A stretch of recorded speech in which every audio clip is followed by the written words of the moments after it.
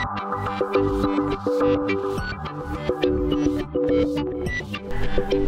and welcome to my playhouse, and just to let you know that I am on vacation now. Well, when you're seeing this, it's the very last little bit of work, actually just setting up mail response or something like that, and then I'm on 3 weeks of vacation. But that just means that I will be only maintaining one job, and that's my YouTube job. And well, this is recorded the Friday before, and on request I have put on power on one of these boxes. I started with the one with the 2 terabyte drives because that's the one I think that is the most interesting. These are NetApp SAN disk shells, and they are the DS4243s, and there is 2 boxes here. Each of the boxes has 24 drives, and I have connected those. Let's go around the back. I have a lot of cables here. I've been trying a lot of stupid things to try and get this up and running, but I had this ordinary HP it's not a laptop, it's a desktop PC. It's the DC7800, I think. It's actually on the side, 7900 series, and I popped in a Adaptec adapter in that one, and I did that because that has external outputs, these weird cables here. We might just get a cable like that. This is not it. This is for connecting 2 boxes. So that one we will put over here. They're different. See these? They are, both of them are long. And here is another one where it has a long one and it has a short one. This is like this long, and that fits inside of the RAID controller here, and the long one fits inside these disk shells. So I have connected it down here, and I've connected power to the disk shelf, and connected it up here to this rather awesome disk controller. I forgot to look up what kind of a disk controller this is. Maybe we can go in and check that. Does it maybe brag about that somewhere? Oh, it doesn't really say what it is. I took it out of a Sun server, so it's a Sun branded Adaptec controller, so that might cloud it up a little bit. But it actually sees all these 24 drives down here. Those. And they're right there, and they're all Hitachi drive, 2 terabyte Hitachis. In my book, Hitachi drives has a really good reputation. I don't know how it looks in your book, but there are 24 Hitachi drives here, starting with number 0. So I'm gonna start by initializing those, because I actually kind of promised that when I got this controller. So we will just select all the Hitachi drives, and 24, and we'll press enter on that.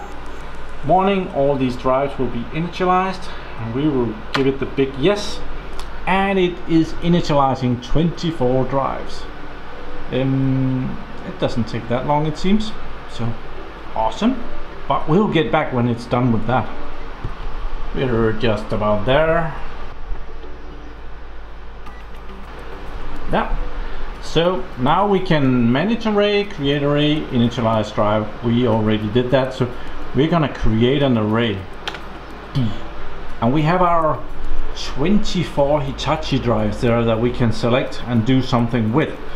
I'm just playing around here, so don't go all crazy in the comments below. So I think we will just try and make let's just try and select them all and see what we get to choose. Oh, and it tells me here that there is 2 pages of drives, 16 drives I had selected, and there is a page 2, and down here it says that I have to hit page down to select further, and that's the insert button for selecting the drives. So now I have selected all 24 drives, so let's press enter and we get the options here. We can just create a volume, we can create a RAID 0, 24 drives RAID 0. What could possibly go wrong? We can create a RAID 10, RAID 50 or RAID 60. You know what? Just for fun and giggles, I think we should go with the RAID 0 here. We'll give it a label bad. That's a bad idea. Bad. And we get 43.5 terabytes out of that. Awesome. Stripe size, yeah, terabytes, that's cool. Okay. Read cache, yes.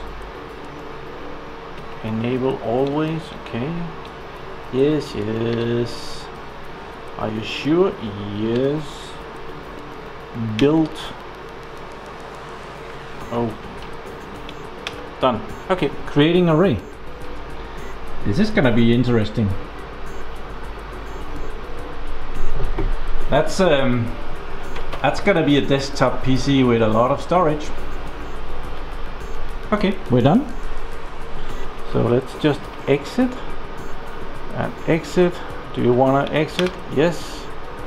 And go out.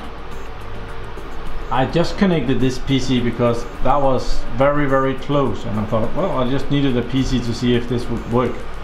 I could have put in a server, but well, it's both more noisy, and this was, I'm just testing here, and it's preparing the RAID controller. It will become interesting to see the virtual drive pop up here. There it is. Oh, there is a change apparently. Oh, we almost didn't see it, but it did see a 43 terabyte drive on this server. So let's continue. I probably need to go. Oh, and it booted again. Weird. Okay, it's running Windows 7 and I have not activated it. Sorry about that. Yes, I know. Very interested to see what it sees. If it sees anything. It might not have the driver for that RAID controller, so right now it only has a C drive. Yes.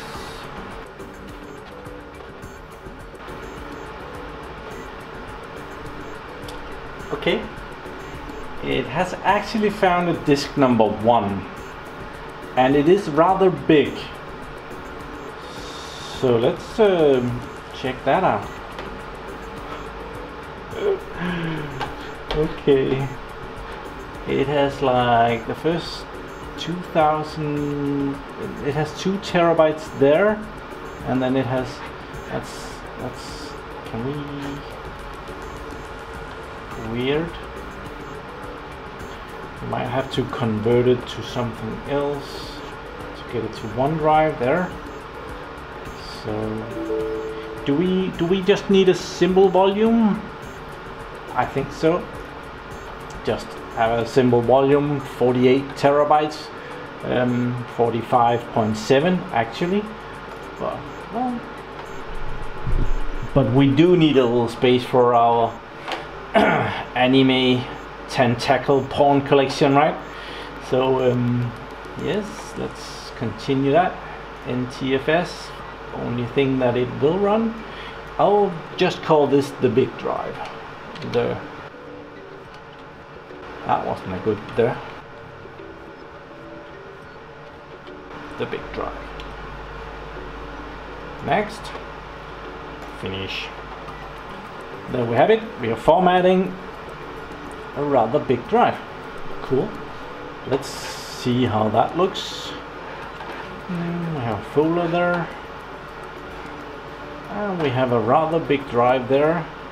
43.5 terabytes of storage. Always nice to have a little drive for some temp files. Should we go and try and do a benchmark?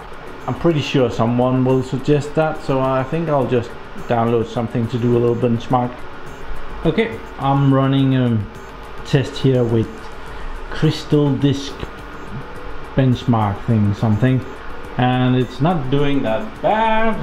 It was reading with 763 megabytes per second and writing with 669 megabytes per second. Well, the drive stopped blinking here, so I think it's about finished. And this was the results. I don't know, it's probably okay. The RAID controller, I think, is only a 3 gigabit per second RAID controller, SAS controller, and the shelf are 6 gigabits ish, so that might be an issue. Got another test program here. Install that. Create desktop item. Yeah, we don't. Okay, so we'll try. We'll try and run that. Adaptec RAID there. Let's start that. Let's see where that goes.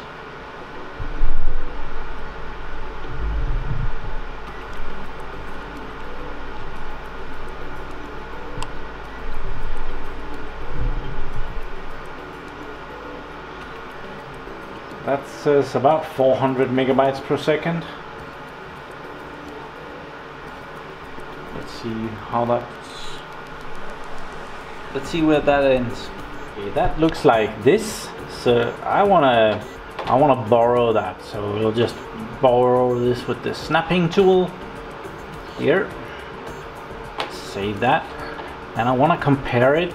I'll just try and run the test again with the internal, really slow, ordinary desktop hard drive of 160 gigabytes. So let's see how that performs.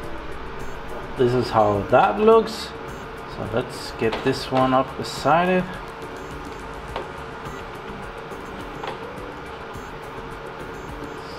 So this is the hard drive and this is the storage array.